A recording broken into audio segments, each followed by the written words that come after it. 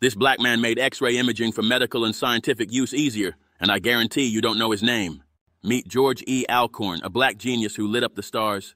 Born in 1940, Indy's streets were his playground. Little George hunched over engines with his dad, hands greasy, eyes dreaming big. He hoops at Occidental, slams books at Howard, PhD in physics, tossing his cap with a grin, unstoppable. By 78, he's at NASA, pacing labs, scribbling wild ideas. Then 84 hits, he drops the X-ray imaging spectrometer.